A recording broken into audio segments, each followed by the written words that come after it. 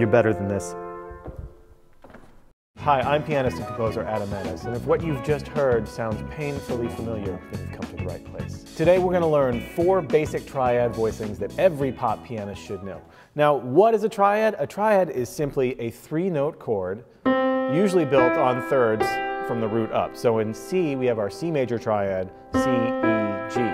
We're going to be focusing on a chord progression of C, G, A minor, and F. It's a super common chord progression.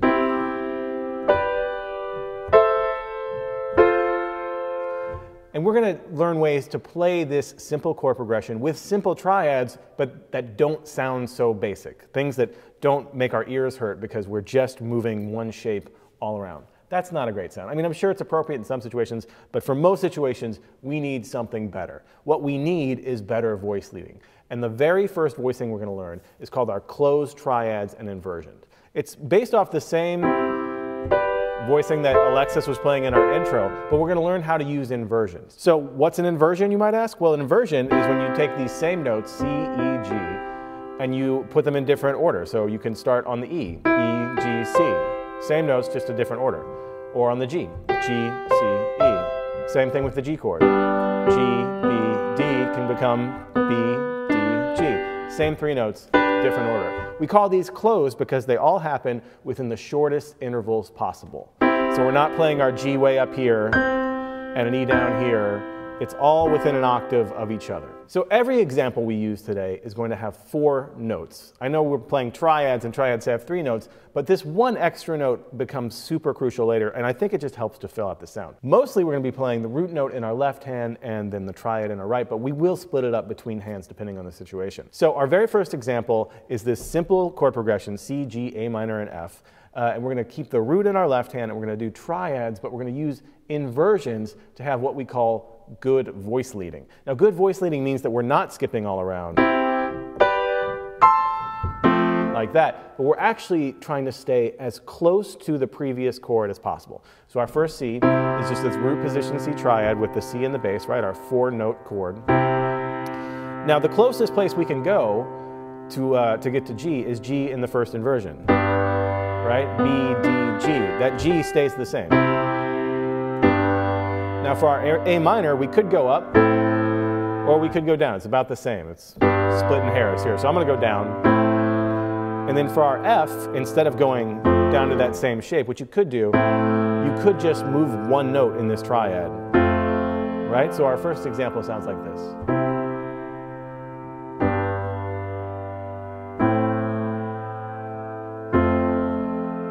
For our second example, we're going to take the C major chord up in inversion, E, G, C, right? That second inversion, and we're going to keep the bass note in our left hand on that C. And then again, we're going to try to do as little movement to the next chord as possible. Here's our G, our A minor, and our F. Now, you can do any kind of breaking up that you want to do with these.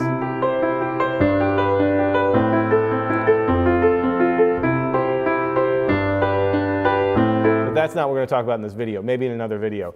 For now, I'm just giving you an example of how to voice these chords. For our third example, what if we started lower in this second inversion of C, right? With G on the bottom, C, and E on the top.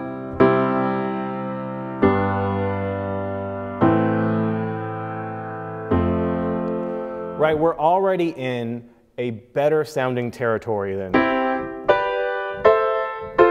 like, that's okay, but it's probably not the best way we can approach these. And the more we know, the more diverse kinds of sounds we can get, even when we're doing simple triads over simple chord changes. Okay, our second voicing is our open triads and inversions. So we had our closed voicings here where everything was within an octave. The open voicings are the opposite of that. We take our notes of the triad, C, E, G here in the C major, and we spread them out to go beyond the octave.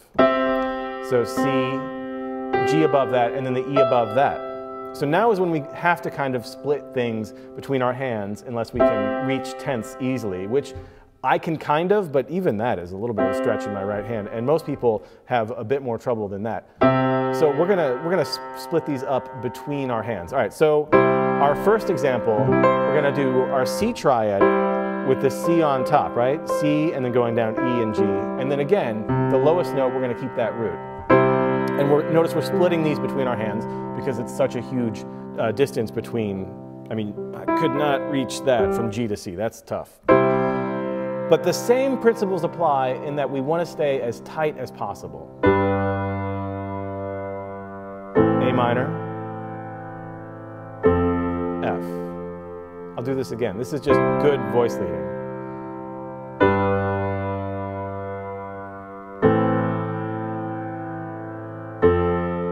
How about example 2, a different inversion? G on top. Our triad is E, C, G, with the root as the lowest note. Let's do a little jump here. Right? Just because we're trying to stay close doesn't mean we can't jump around when we want to. If we're hearing it, that's cool. It's just if that's all we know, that's when it's not cool. You know, if it's intentional, it's great. So I like that little jump there, actually. I think it sounds good.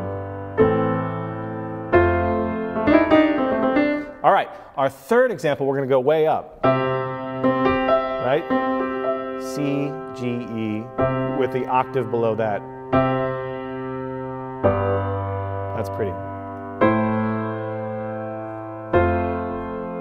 I mean, how much better is that than...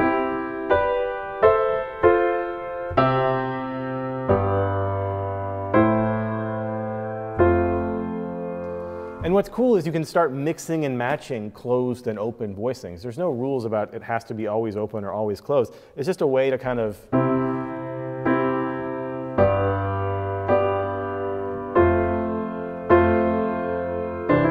You can do however you want. Mix and match. Okay, for our third voicing, we are going to start doing something super cool. We're going to start using neighbor notes. Now, some of these neighbor notes you might know as like suspended notes, like you can suspend the third up to a fourth or the second, add two.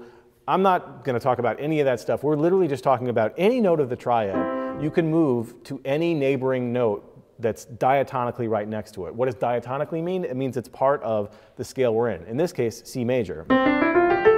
All the white keys. So any note that we're playing here in our C major triad, we can move to a neighboring note. And it sounds great. And then because we're in the key of C, any note on the G triad, we can move to a neighboring note. And then so on and so on. Now if we were in the key of, say, A flat, we would want to use neighboring notes in the key of A flat, that A flat major scale. Right? This is just a great way to create some movement and to create some diversity in the sound of the triad so that it's not always the same kind of sounds all the time. Okay, here's our first example. We're going to use the exact same voicings from voicing number 1, the first example. But on each one of these chords, I've chosen one note to move to the neighboring note and then come back to the note that's in the triad. All right, here's how that sounds.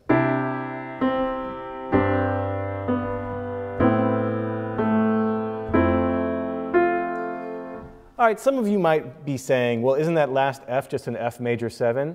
And I say to you, yes, it is, nerd, but that's not what we're talking about right now. We're talking about how these neighbor notes relate to the triad.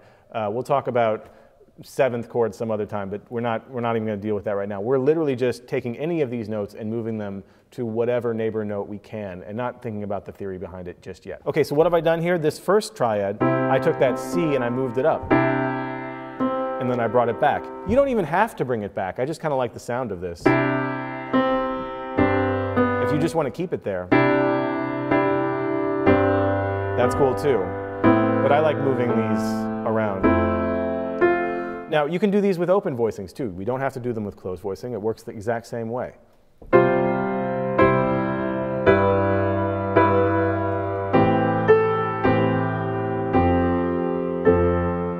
For this progression, same chords. I move that E up to an F and then back. For my open G, instead of D, I moved it up to E, and I stayed there. For my A minor, instead of A on top, I started on the G right next to it, its neighbor below, and I rocked back to it. And then for that F,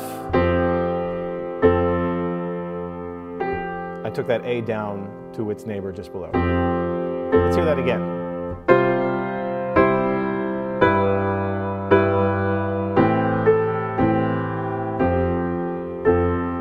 I mean, now we're getting to a very beautiful place. This is when it gets really cool. I mean, there's so many rich colors that we can get just off these basic triads, just by experimenting with neighboring notes. And hey, look, I encourage you to experiment because some of these sound better than others.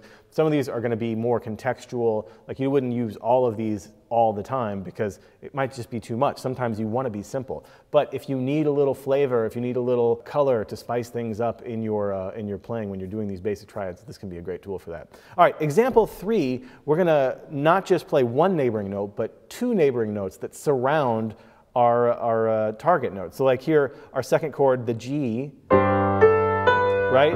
This B, I start on the neighboring note above, I go to the neighboring note below, and then I land on that B. Any of our jazz pianists here who are familiar with bebop knows that this is called an enclosure. It can be very effective. All right, let's hear example 3.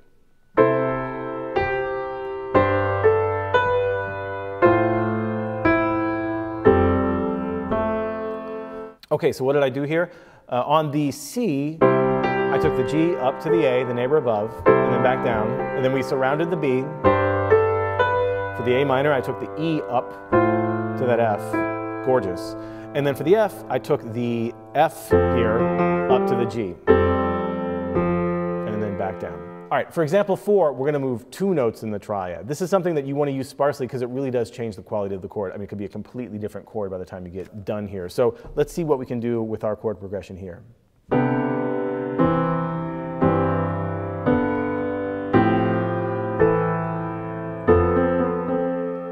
I mean, come on, for that same 1, 5, 6, 4 chord progression, how beautiful is that?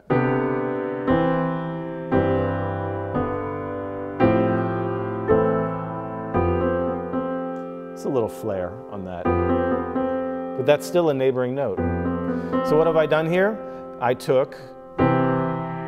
got an open voicing here, right? With the C on the bottom. I took those bottom 2 notes down to their below neighbor, and then the G, those middle voicings just happen to be right here anyway, above, going back down to the triad. The A, I went some contrary motion, right? I took the E down to G and the E up to F. And for the F, just this little, let's hear that again, super pretty.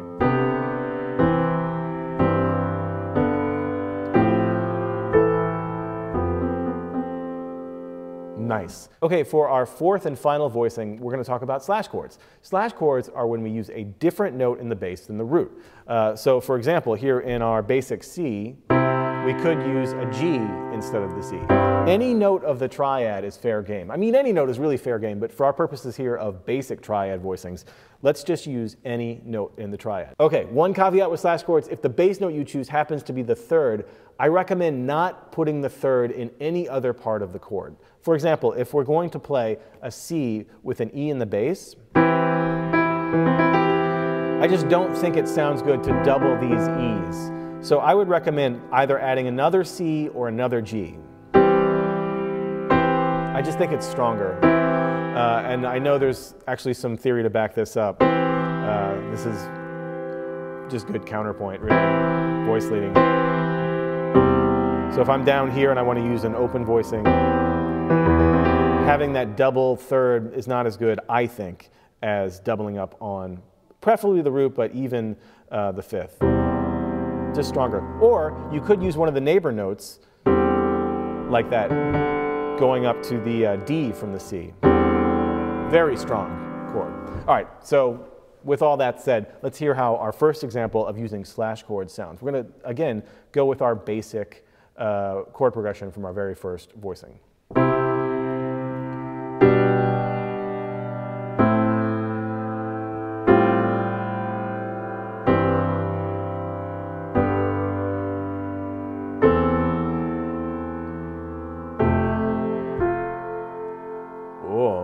I put a little neighbor note there on the end. We'll talk about that in a minute. Okay, so what did I do here? The first chord is just our simple closed voicing on C.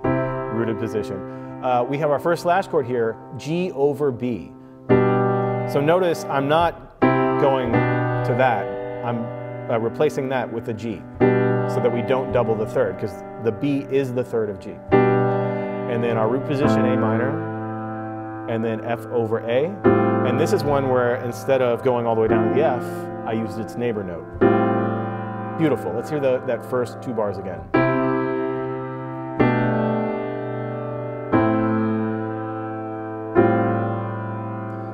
All right, the next 2 bars, I have C over G, open voicing, and then our open voicing of G, A minor over E, whew, it's nice, and then our F, where I just use the neighbor note above the F. It's an open F voicing with that neighbor. Let's hear that whole example again.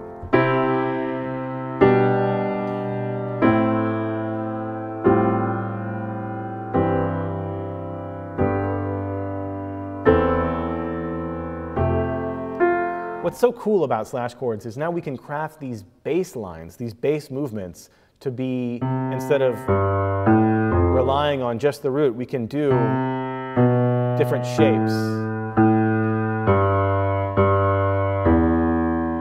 Listen to that bass movement again. This is the first example.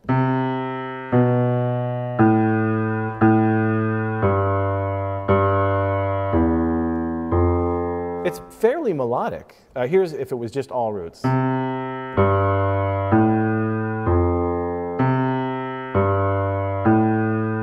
mean, that's cool. It's very grounded. But to have that variance between the 2 different sections,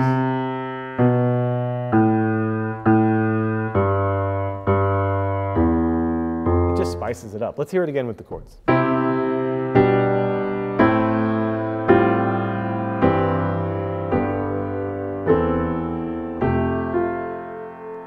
Nice. Okay, for example 2, we're going to do the kit and caboodle here. We're going to throw everything at this. We're going to do our slash chords, and we're also going to do some more neighbor notes, as many as we can fit in here in a tasteful way, tasteful in quotes. And you might notice that in the notation that's on the screen and in the PDF in the description, that the neighbor notes I've put in orange, and the bass notes that aren't the root, in other words, like the slash bass notes, are in blue. So they should be kind of easy to see. Okay, let's do our example 2, where we have a ton of neighbor notes and a ton of slash chords. We're going to mix open and closed voicings. This is kind of everything we've learned so far about these basic triad voicings.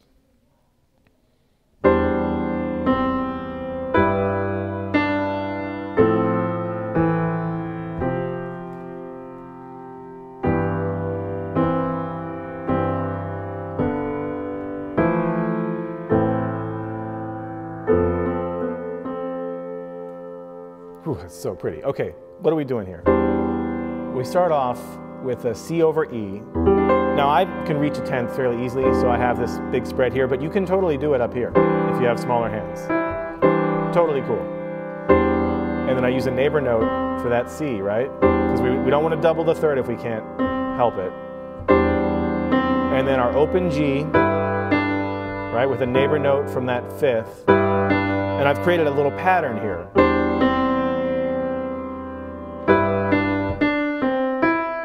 Right, little theme going on. Our A minor continues that theme, but lower. And then we take a little break here, F over C. Again, this is a neighbor note to the A, and we're just going to hang on it. There is no third in this chord, and that's totally cool. It's kind of ambiguous, right? If you think about the difference between this and this, it's a little more open sounding, and that's cool that we have that option now. Again, those first 2 bars.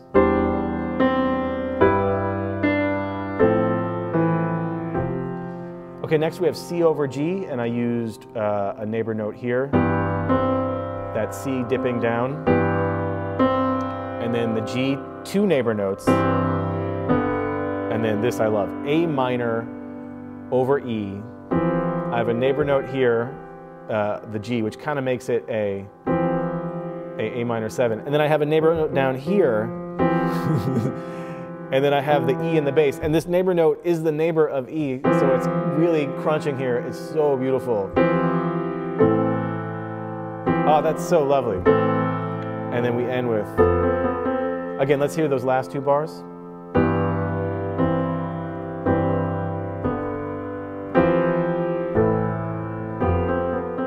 Come on, that's great. I mean, that's a long way from... Again, nothing wrong with the simplicity of this, especially if that's our intention, but it is nice to be able to take that to...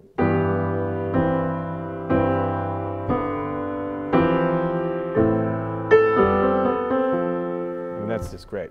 Okay, so those are our 4 basic triad voicings that every pop pianist should know. Don't forget to like and subscribe if you liked what you saw, and until next time, happy practicing.